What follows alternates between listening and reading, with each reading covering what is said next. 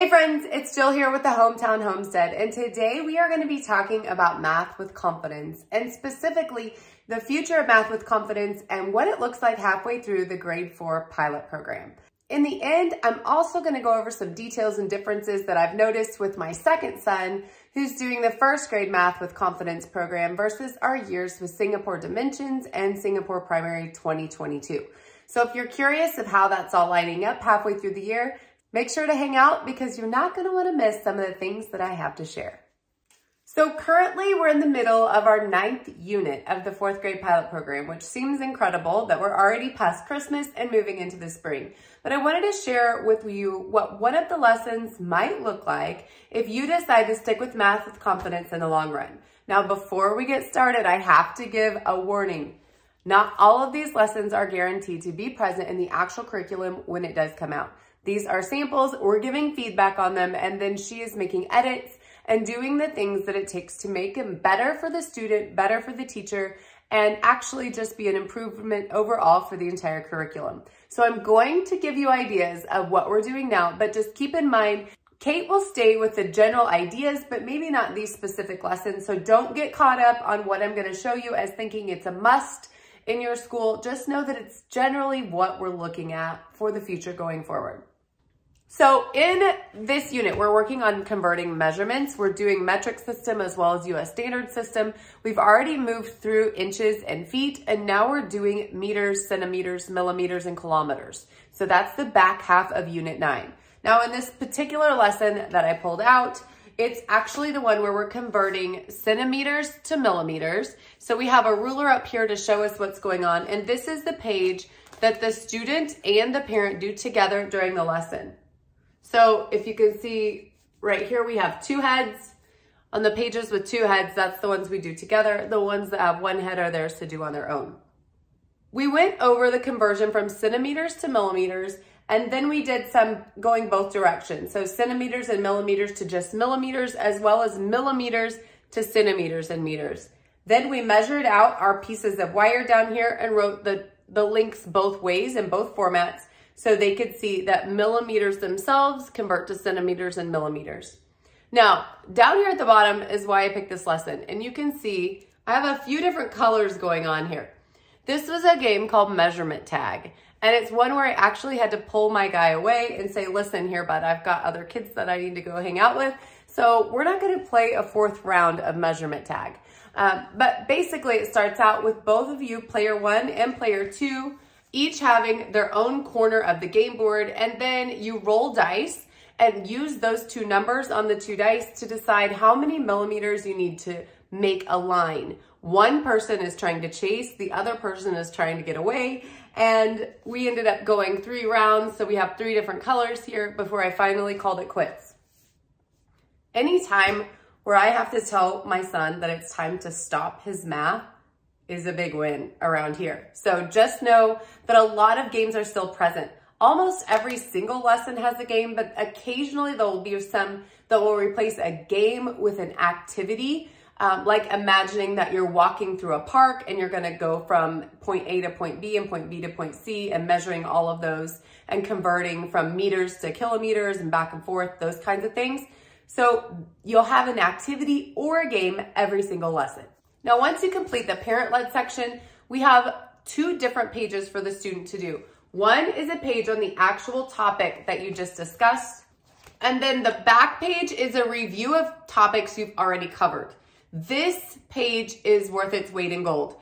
It means that we're constantly reinforcing problems and concepts that we've done before. So while we might have done area and perimeter 4 units back, you'll still see area and perimeter come up on your review pages throughout, as well as division, multiplication, multi-digit addition and subtraction. So it's really training the kids to be on guard for watching signs and making sure what operation they're actually doing, as well as keeping topics fresh in their head that they might otherwise put to the side if they didn't have that constant review built in.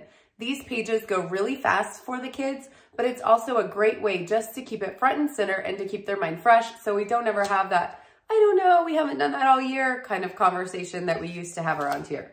Every single day, they're gonna have at least 2 word problems and often 4. They'll have 2 on the bottom of the regular page, which we did this day, We had 2 on the regular page as well as 2 on the review page. Now, word problems are my son's least favorite thing to do, but he has really got to the point where he can address them, identify the question being asked, and form the operation to solve it. So while he doesn't really love it, it really is building patience and resilience in him trying to continue to work through those problems as he goes forward. The actual teacher's manual part of this lesson is the same format of all of the other Math with Confidence teacher's guides that you're used to already. So we start off the lesson with a warm-up, which we're going to review skills that we've already learned or things that'll be relevant to the lesson ahead. So in this particular lesson where we're working on millimeters and centimeters, we're going to go over how many feet is in a mile, how many centimeters are in 1 meter, and how many meters are in a kilometer. So they will refresh those in their warm-up and really focus on those things throughout. Also in the warm-up, we're talking about relating those links to items at your house that will keep them front and center. So one thing it says on a meter is to look at the front of your refrigerator, and that width is generally the same width as a meter. So the kids have a great concrete visual in their head of exactly what they're looking at. So this math comes to life for the kids. Moving into the lesson, it's actually fully scripted. So if you're new to Math with Confidence, just know you're not gonna be left hanging. It's fully scripted, so you can look at it and see, I'm gonna read all the things in bold. We're gonna do those activities on the page. And then the visuals that you need from this actual student book are placed on your page to where you can see exactly what you need to be looking at and pointing to at the same time. Moving into the game space, it tells you exactly what the object of the game is, how it's supposed to look, and has an actual image down here at the bottom for you to get a good visual so you're never left wondering exactly what the game is supposed to look like. You have that information in front of you, as well as the answers to any of the charts or graphs that are actually supposed to be on their page. So if you ever get caught in a situation where you're not sure exactly how to formulate the problem or what's going on, you have that information right in your book to use as a reference to make sure that you're on the right track going forward. So that's gonna wrap up what the actual lesson looks like. And now we're gonna dive into a few more details. One question that always comes up when talking about a math program are what are the manipulatives and how much stuff do you need to buy? Now, what I found so far with this program is that I've had most of the stuff around, but if you don't have any math manipulatives in your house at all, let me tell you what we've used so far. We have used pattern blocks for fractions as well as measuring degree angles and perhaps another unit or two that I'm not remembering right now, but pattern blocks have come in really handy, and I've actually been amazed at how easy they are to use for things like fractions that I had no idea they could be used for, as well as measuring angles. I really have been amazed with how handy pattern blocks have been. In addition to that, they also keep the little ones who aren't involved in the lesson equally as entertained if you can just slide them some pattern blocks over to play with while you're involved in the lesson. One of my son's favorite things that we have added is this degree wheel. These 2 little circles are Blackline Masters that came with our unit on measuring angles, and they're really, really cool. It shows you to slide it, and then you can see exactly how large or small an angle is with the measurements of right where you're sliding the 2 together. This tool has been so fun. The kids have really liked exploring it, and they can see the relationship between the size of the angle. It says the white space here would be a 320 degree angle. And then sliding it closed, this reads 110 degrees. So it gives them a concrete idea of what the angles look like before they even move into the protractor. So that brings me to the next manipulative that we use, which is our protractor. Now, my son is using his protractor as his bookmark for the book that we're actually reading right now, or that he's reading on his own. Bonus tip. If you haven't checked out these Lane Walker books on hunting and fishing and you have boys that are reluctant to read, this has been a big hit for us. But yeah, the protractor, that's the other ad and the only other thing that we've needed all year long. So pattern blocks and protractor, degree wheels provided, and everything else you need comes in your Blackline Masters up to this point. Moving on from there, I want to talk about what my son is thinking of the program. So he was a very reluctant student, to put it nicely. He had been through Dimensions with Singapore as well as Primary 2022, and he just really had not developed a love for math. If anything, I would say it was the opposite. So while he would tell you today, if you ask him how math was, that he doesn't like it, he always says he hates whatever we're talking about. He also doesn't consider the games that we're playing at the end of a lesson part of his math.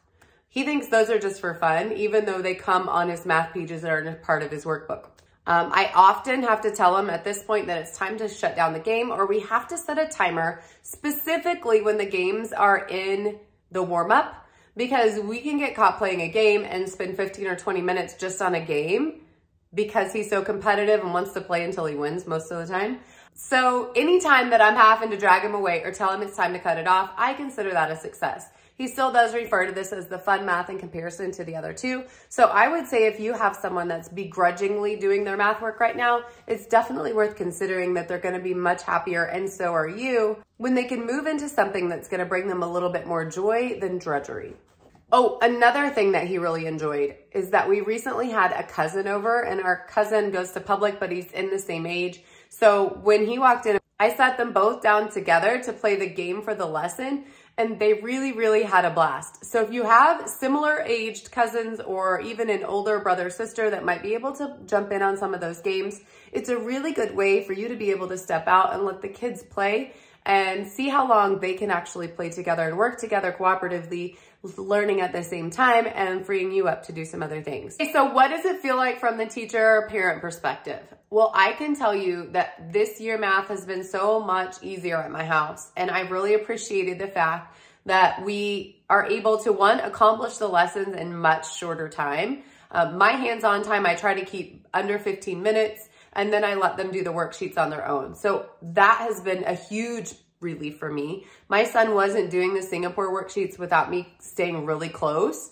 because he had lots of questions, and that is not the case at all anymore. So that's been an absolutely huge win for us. If you haven't yet seen my review of the Singapore programs and our experience with those compared to Math with Confidence, make sure to check that out, and I'll link it at the end so you can take a look at that one, and it might help you decide what's going on with your math future as well. When we started this year, my son was really familiar with his math facts and had some of them concrete, but he didn't have them all mastered. And one thing I will say is I was slightly worried about how this year was going to go with that being the case, but I found that because of the warm-up and the constant repeating of the processes that we're doing and the games that we're playing, he has really blossomed in his math fact skills, and he's doing a really great job. So if you're someone who has a child that's a little bit not solid on those facts, just know that even at this 4th grade level, that's something that is just growing with them, and you're not going to have to worry about how they're coming along. They can always reference a multiplication chart that you can keep in the folders along with their math books, and then they have that to go back on. It's really helped through the first part of the year to build automatic recall of some of those facts that he was pretty sure of, but not concrete on. So he's been able to check himself and see those errors and really coming along in the way of knowing them all automatically. So between the warm-up and the review page, we're really able to gain momentum moving forward when we have to revisit topics. While we've already worked on division as well as single-digit by multi-digit division, we're getting ready to move into long division. And because of the consistent practice with the warm-up and review pages, these things staying on the front of their mind, it makes the process so much easier when bringing it back and adding on to a skill that we've already learned. So that is a really, really helpful tool to help us moving forward. So as you can guess, if it's up to me, which hopefully it is, and Kate doesn't kick us out, as long as Kate will have us in the pilot program, we're going to be moving forward into 5th grade. This program has been so beneficial for my family, and I can't say enough great words about it. I will tell you, people often ask me, the pilot program will open a very slim amount of spots in the spring, usually in May. Kate will send out details to that in her newsletter, so if you're not subscribed, make sure to do so, and I'll put a link down in the comments to the newsletter so you can try to get in on that.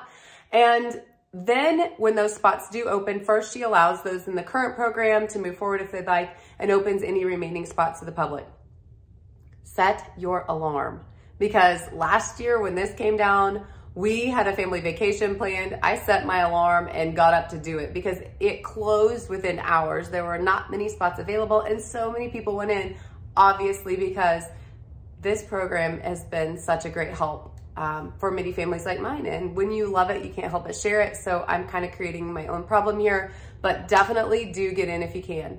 If you can't, there are other families who have felt like their children have struggled for a couple years, and they have decided to step back into the years that are available to solidify where their kids are at and to gain confidence moving forward so that they can advance on pace with the years becoming available this summer and every summer moving forward. So this coming summer, Kate will be releasing the 3rd grade program, and then it'll be a full year before the 4th comes out. Kindergarten 1st, 2nd are currently available, and this summer we'll be moving into the 3rd grade publicly available as well. So if you currently have a 3rd grader that's struggling, just know that the 3rd grade program will be coming out this spring, and you could do it over the summer or just save it to the fall. I don't think anyone with a struggling kiddo would be sorry that they took the time to go back and do another year of 3rd grade math if they were moving into a program that helped build confidence for their kiddos. So you might consider that if you've been in another program and are struggling and looking for something new. Before I wrap up for the day, I do want to mention what's going on with my 1st grader. Like I've mentioned before, we did other programs when my oldest was in 1st grade. So it's been really interesting to be able to compare what the lessons felt like and the vibe at math time compared to where we are now with the Math with Confidence 1st grade. And I can tell you that my 1st grader is really picking up his addition and subtraction facts so well that I'm not even sure we'll need to do much work on them throughout the summer, which is what I had planned with going back with the addition and subtraction facts that stick series. I had planned that just to keep them up to date and consistent with keeping math on the front of their mind. But right now, even with so many months remaining in the year, if I were to ask him 9 minus 3, he's gonna pop that off first thing. He's really developing automatic recall of those facts. So I'm not sure if that specific practice will even be needed this summer because of how well he's doing. Now, if I were to compare that to how our Singapore 1st grade year went, it was struggle. There was lots of tears. That 1st grade dimensions book is really, really advanced and pretty tough. That all being said, it did not build fluency with facts. They kind of presented a chapter and expected you to work on it on your own. And I don't feel like that set them up with a solid enough base to be doing the work that they were requesting to be done. So for me this year, in comparison, halfway through the year, hands down, much better year, much happier student with moving into the Math with Confidence program. So just wanted to throw that in as a quick update for anybody who is curious how it's going. So now that I've given you the background on where we are now, let me know if you have any additional questions. I'd love to answer them. I try to get back really fast, but sometimes that doesn't always happen with a busy house running around here as well. If you have those questions, make sure to drop them below. I would love to help you out. And thanks for stopping by the Hometown Homestead, and I will see you back soon.